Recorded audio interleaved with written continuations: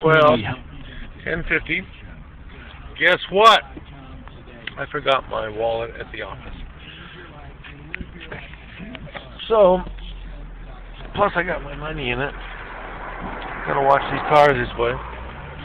You know, now I gotta sit there and say, okay, some people, like my sister hasn't talked to me since I put this up the first time. And I got 7 sisters, so you don't know which one. But anyhow, one sister hasn't talked to me. Maybe all of them, I don't know.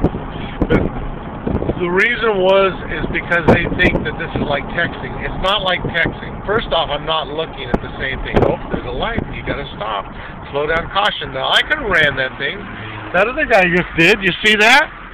You know? But I'm going the cautious side. Now, what I'm looking for in this direction is the same thing that I'm seeing with my eyes. You know, I can see it is a couple seconds. Now look at this guy right here. Oh, he tried to go there. Now, I could even catch somebody in the act of breaking the law. But that's not my point. My point is to say, hey, how y'all doing out there? I goofed up. I got to go back to the office. And I have to go get my wallet.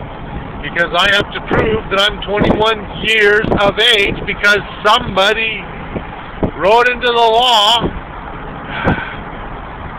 Well, you got my drift. Anyhow, I think the law's changed, but I also have my money in the wallet. So that's the real reason I'm going back.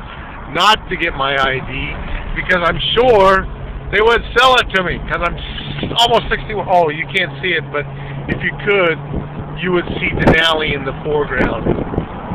It's way up there, and it looks like a little, and it's just too hard. I mean, it's there.